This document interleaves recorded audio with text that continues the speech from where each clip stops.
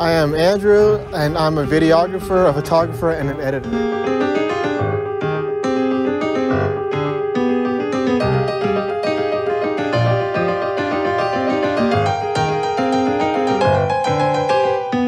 I felt that this piece was about empowerment, especially female empowerment, and I wanted to dedicate a video specifically to that. My whole idea and direction was to create something that embodies female empowerment from across all ages, and I felt that maybe creating that even in a beach setting would help me create that. This initial piece I gained from Jolynn writing this piece for all the months of the year, and this piece specifically for August and September. And she went through this process of gaining her confidence and everything, and I wanted to dedicate this video to that.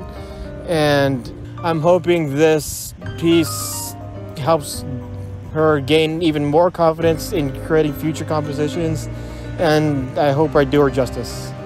Okay, so since I got the initial idea for the concept of the video was about female empowerment, and I decided to create a visual that an audience can relate to, especially with the pandemic happening over time.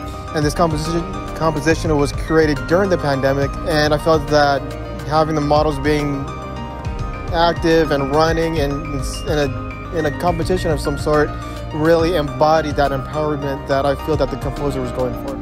Yeah, Jolynn really brought to my attention about all the confidence and the effort that went into creating this piece, and she really wanted to incorporate visuals that, again, embodied that empowerment.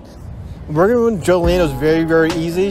She had a specific idea she had in mind, and she was very descriptive of what she wanted, and she made it very easy to work with and a lot of fun. She has a very outgoing personality. She's really, really funny, and it made the shoot really, really fun. And the models made the same thing. They were very, very outgoing, super nice. They were really friendly, and they were really very willing to go along with our vision and what we had in mind, and I definitely want to work with all three of them again.